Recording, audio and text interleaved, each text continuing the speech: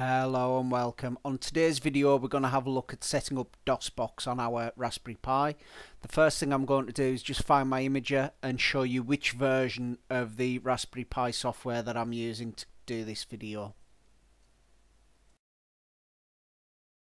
The first thing we're going to really need to do is just make sure that our Raspberry Pi is up to date. So we open our command line and we type in the command to update. After the update is complete, we just need to type in sudo apt install Dosbox, and there should be a space between the sudo and the apt and the install, and the install and the Dosbox, and that will run through installing Dosbox for us.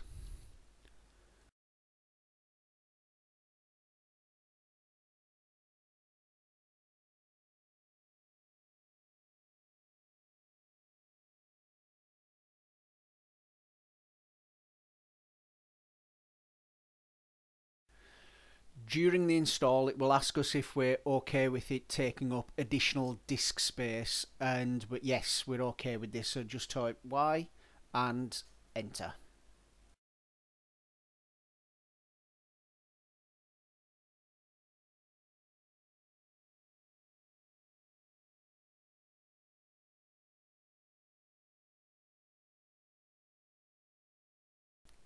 At this point we now have Dosbox completely installed on our system. Now I'll be honest with you, I don't know much about Dosbox itself. I only use it via GOG, and the game's there on Windows and it's automatically configured for each game.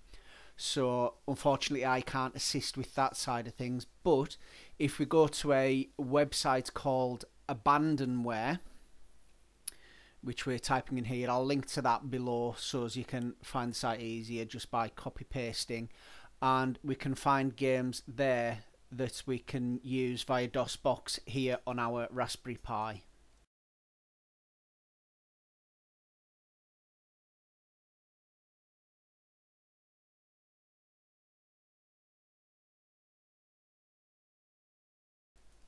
I'm just going to look for Terminator 2, the arcade game, simply because I know that works simply because it just uses the mouse.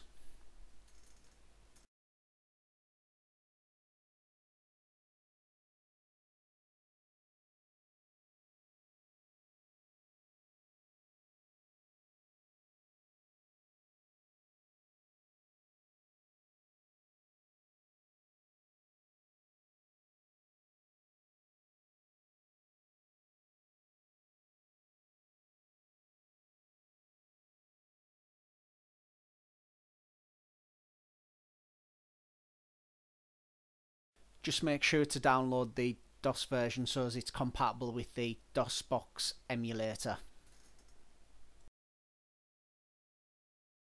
Once we have our game downloaded, we just need to go to downloads and extract. You can either extract here or extract to. If you're extracting to, create a folder and just extract it to that folder. We now need to find the .exe file, which is what I'm scrolling through the folder for now, trying to locate. And once we've got that located, which I eventually managed to do in but a moment, we right mouse click and open with, go to games and Dosbox emulator. Yes.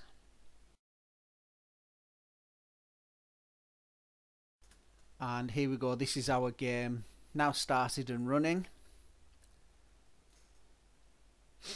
and this one only requires the mouse to play, so it's any games that require a mouse to play a pretty good start.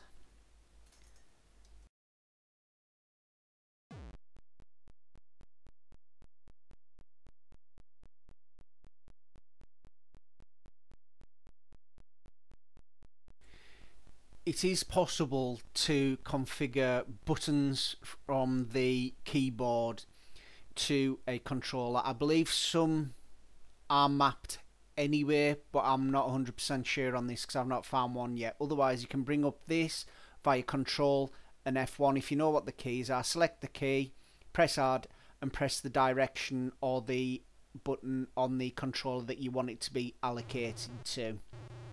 And don't forget to press save when you exit that area. If you go back to the controller mapper, you'll see that there's full screen. If you select that, add, and then press a button, it will then allow you to put this in full screen rather than in a windowed mode like it is here. And the only issue there that I've noticed is I can't quite work out to do it as 4:3. It seems to be stretched for full widescreen or whatever screen you happen to have this on at that moment in time. I hope you found this useful, and if you find any more information on this or think I've missed anything, let me know and put that in the comments below, and I'll try and follow up again at another time. But otherwise, thank you very much for coming. Hope it's been useful to you, and take care.